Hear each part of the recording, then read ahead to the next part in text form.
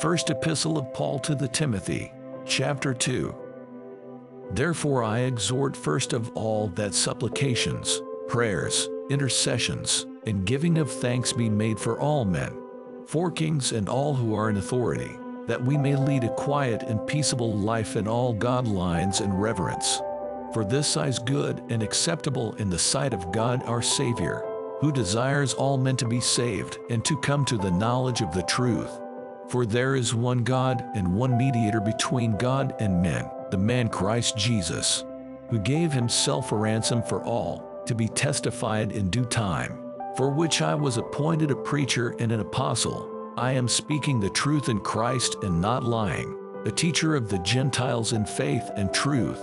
I desire therefore that the men pray everywhere, lifting up holy hands, without wrath and doubting. In like manner also, that the women adorn themselves in modest apparel, with propriety and moderation, not with braided hair or gold or pearls or costly clothing, but which is proper for women professing godliness, with good works. Let a woman learn in silence with all submission. And I do not permit a woman to teach or to have authority over a man, but to be in silence. For Adam was formed first, then Eve.